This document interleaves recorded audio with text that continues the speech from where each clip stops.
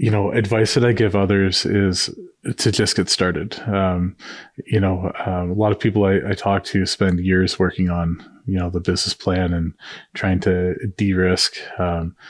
One thing's for sure that, if you're an entrepreneur, you're going to find a way to make something work. And, I don't want to say you shouldn't build a business plan, because you should.